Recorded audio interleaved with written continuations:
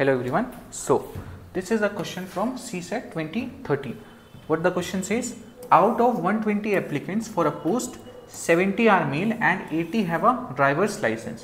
What is the maximum ratio between the minimum to maximum number of males having driver's license? You can pause and try. Now, how many applicants are there? There are total 120 applicants.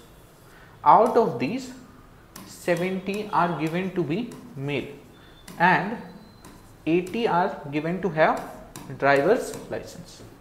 Now understand one thing, 70 are males and 80 are driver's license. If you add both of them, you get 150. Now all of these 150 cannot be different people, correct? So there has to be intersection between males and driving license. That is, there would be some males that have a driving license. Now what is the least number?